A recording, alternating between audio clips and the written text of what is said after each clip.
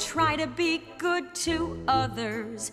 Treat my fellow men like brothers and sisters. That's the story, I'm the hero in. So how come I can't zero in on why this song sounds so sinister? Oh my God. I'm the villain in my own story. I'm the witch in my own tale. Though I insist I'm the protagonist, it's clear that my soul is up for sale. I'm the villain in my own story, the bad guy in my TV show. I'm the who in the whodunit. When I go to hell, I'll run it as Satan's CFO. He needs someone to do the books. Actually, I shouldn't do that. I'm terrible with money. But wait, how am I a villain? I give annually to UNICEF. And just last week, I helped a lady cross the street who was super old and deaf. Wait, where am I? Ah, a bird! I'm the villain in my own story. I'm the bitch in the corner of the poster. I'm the figure in the doorway or the kraken up in Norway. God, who is this song's composer? It's like ridiculously sinister. Like redunculously sinister.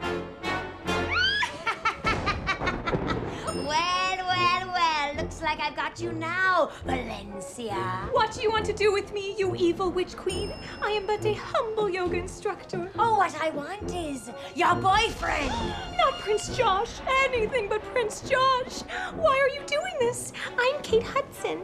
We're doing the witch and the princess thing, okay? Just go with it. Okay, so fine. I'm the princess. Why? Why are you doing this to me? Because I'm jealous of you and your life.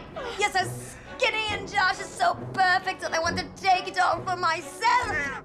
And now I'll cook you into the traditional dish of dinaguan and serve it to Josh's family.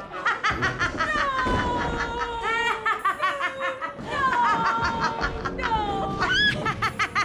Hey, shut up! I'm the villain in my own story.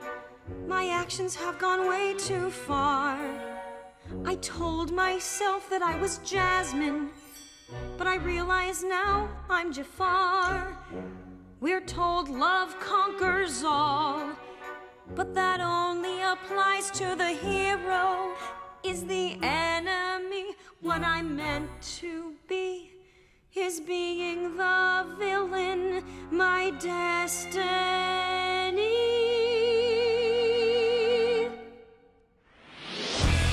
Crazy Ex-Girlfriend, Mondays at 8, 7 Central on the CW.